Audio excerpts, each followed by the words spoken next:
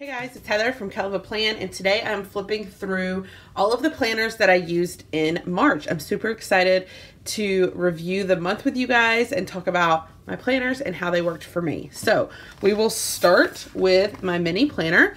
I have it currently inside of a traveler's notebook from Mommy Lay. I did have it inside of a traveler's notebook from Planners Anonymous, but then I got this one at the Chicago Planner Conference and I loved the florals. So I just cut out the gold strings that were here for the traveler's notebook, and then I slid the back cover into the back cover, and it fits perfectly. So I have no idea what size it is. I don't know anything about traveler's notebooks, but I really like it. So February in my mini planner, I don't ever use the monthly view in my mini planner. I don't even pretend to use it, so it's blank. I really loved this pink and blurple spread. It was super cute. This week I actually frankenplanned and taped in pages, and I made it match or at least coordinate with the spread that Matthew did in my classic.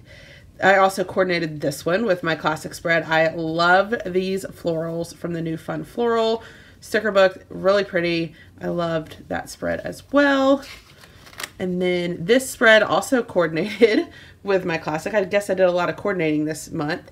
And these are stickers from the new Simply Lovely. And I loved how that turned out. And then I used this little half sheet to meal plan and to make my grocery list on the back.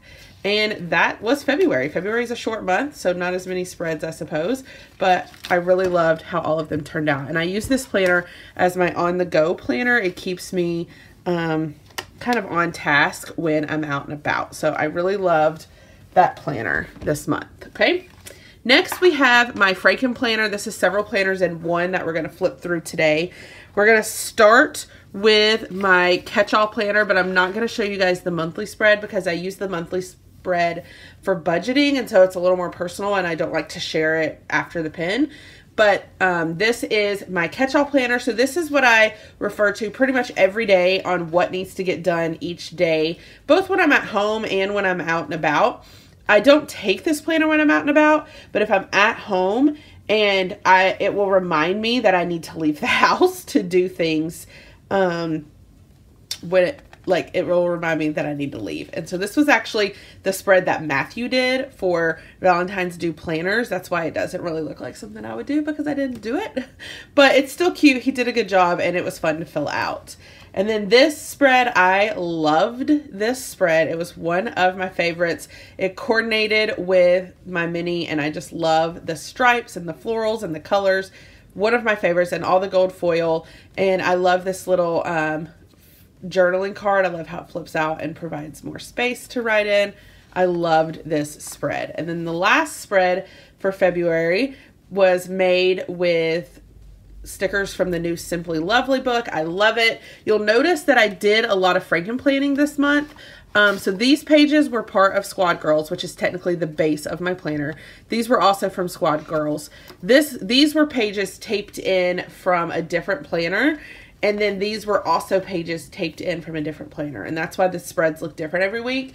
And I used to be the kind of person who wanted every week to be the same. But this year I've really enjoyed kind of mixing it up in my weekly spreads. So this was actually from an undated Faith planner from a long time ago. And then I just popped it in here. I love this spread. I think it's beautiful. So that was February in that planner. Now we're going to flip to February in my social media planner. I don't really use the monthly spread for anything either. I marked the Chicago Planner Conference and then Abby's birthday. I put all the squad members' birthdays on the monthly spreads, but that's pretty much it. This is a teacher layout, and normally the dates are over here, but I cover up the dates and then I put the dates on the top, and it works so well for me. I love this layout. I've been using it since May, and I will probably, hopefully, always use it. I say hopefully because we haven't seen the new teacher planners yet, but I'm hoping there will be one that I can flip the layout on, because it works so well for me. So I use it to do YouTube videos, my filming schedule, my Instagram posts, squads and other teams that I'm a part of, and then other things that I need to get done.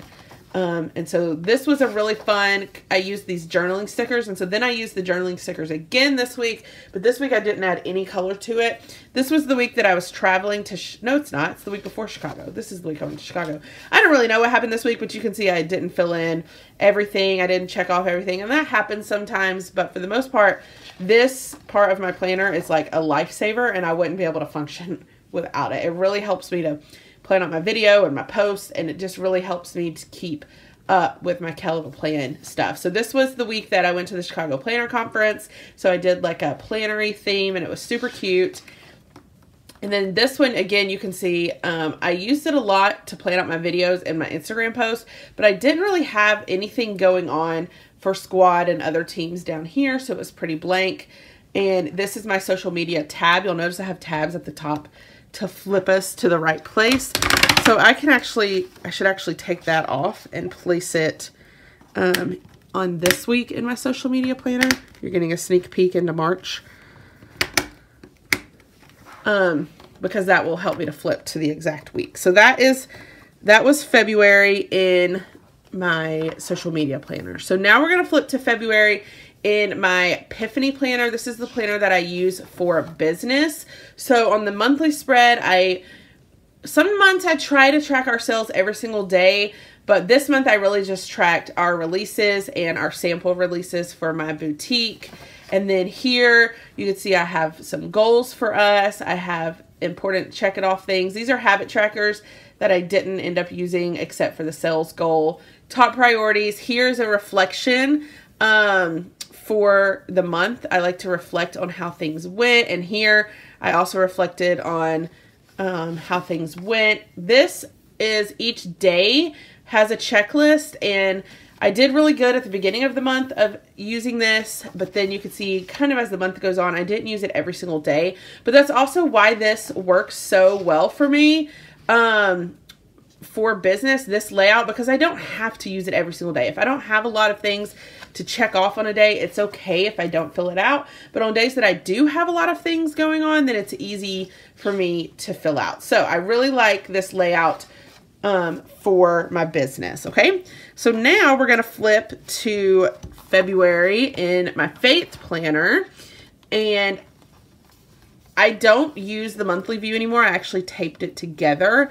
This was the first week of February. You could see I didn't actually do my studies this week, and the reason is I lost this book. I'm really sad. I didn't get to finish the book. I had it, and then I lost it. I don't know where it went. I'm still looking for it. As soon as I find it, I will probably read the last 4 chapters and fill these pages in, but that's why this week is kind of blank. And then we have our sermon notes. Normally this is a different page that has things where you can like track your prayers and your verses, but I actually and technically this is the only spot that's for sermon notes. And then this says something else here. I don't even remember what it normally says.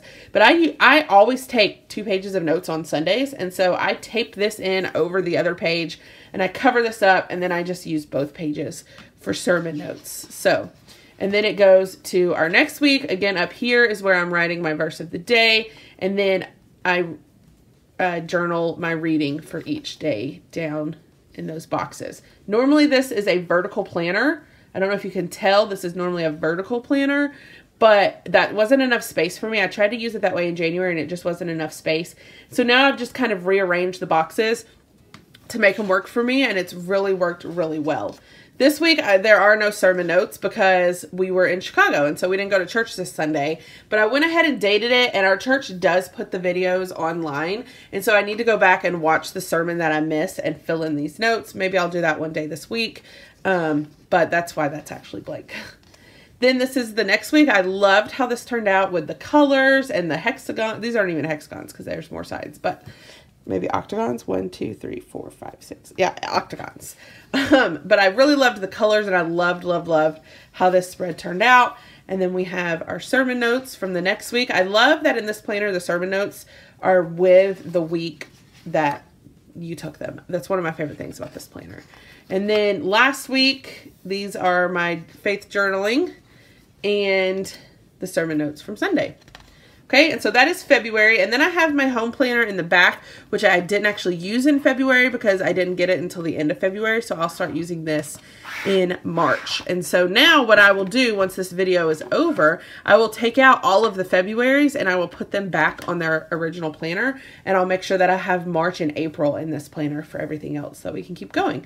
So that's kind of what I'm doing with this planner. I love, love, love having it all on one, and I love the dividers. I just love this planner. It's my favorite. Okay, and then next we have my memory planner, and I'm super excited to share this with you guys. I haven't been using the currently page. I know I need to, but I haven't. I also don't use the monthly in this, so you can see that I taped the pages together so that the first week is just attached to the divider. And I loved this spread. These are some florals from the new Fun Floral sticker book, which is like my favorite sticker book ever. This week I went down to Austin to see my nephews and to see Marielle, and so I have a lot of flip ups. There's some flip ups there, there's some flip ups there, and it's really a fun spread. Okay, and then this is Valentine's week / the week that we went to Chicago. So I have some cute pictures of some of my nieces and nephews. This is a picture from our Valentine's Day and the gifts that Matthew gave me. And then this is us in Chicago. I took a lot of pictures in Chicago. So these are actually a lot of different flip ups with lots of different photos. Okay. That was a super fun week. And then I journaled about my trip to Chicago. So let's lay this down. This is the next week. Again, I use the Simply Lovely stickers. This is my ticket to the Wandering Planners Expo that I went to on Saturday. Pictures of one of my nephews and one of my nieces. National Margarita Day. Maddie, she's just so cute. It was a good week. So I just love being able to flip through this and see what our week was like. This week I decided to use black and white photos. I hadn't done that in a while. I really liked how it turned out, and I really loved these journaling cards that provide just extra space to journal. So I thought that was really cute. So that is my memory planner for the month of February. So those are my planners for the month of February 2019, how I used them, what they turned out like. And yeah, I hope that you enjoyed watching this video. If you like this video, I hope you hit the like button. If you want to see more of my videos, hit that subscribe button, and happy planning.